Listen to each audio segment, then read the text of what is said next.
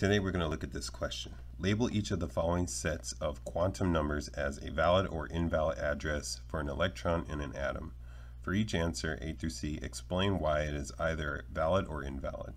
So we need to do a little background on this.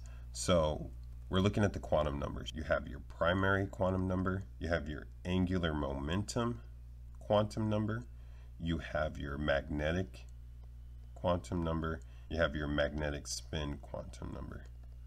Okay, so your primary quantum number is your shell.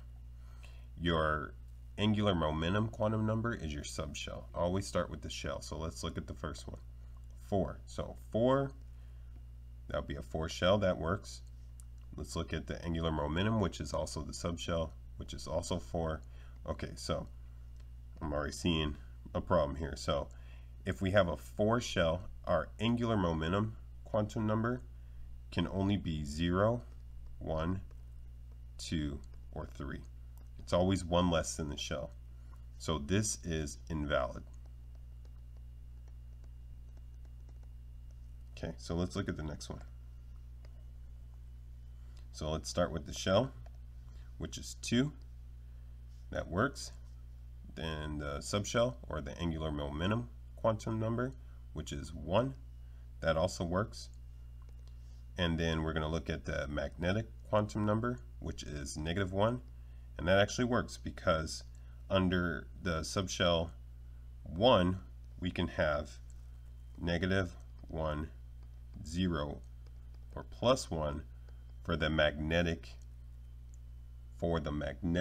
quantum number. So this also works. Another thing we need to take a look at is this is a p subshell. And in a p subshell, you have 3 orbitals. And these orbitals are labeled -1, 0, and +1.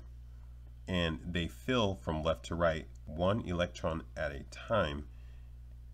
And they start in one direction. So if we're going to start from left to right, if we want to fill these 3 orbitals, we start like this. So you have electron pointing up, another one up, another one up, and then we start over. This one's pointing down, down, and down.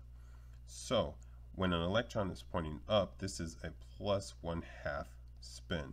When the electron is pointing down, this is a -1/2 spin.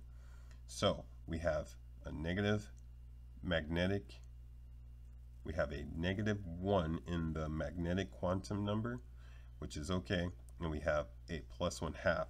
To get a +1/2, it will look like this.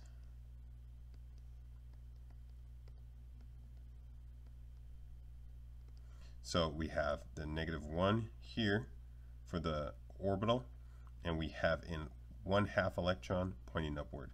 So this is valid.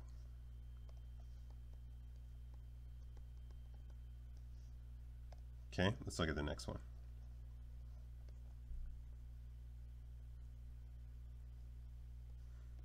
Okay, so our shell is 2, subshell is 0. That actually works. Under 2, you can have a 0 or 1. And then under 0, all you can have is another 0.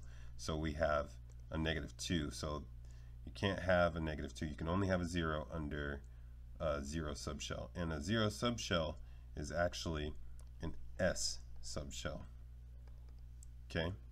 So this one is invalid. And that's it. That's how you do this question. If you have any other questions, email me. Thank you for watching, and I'll see you in the next video.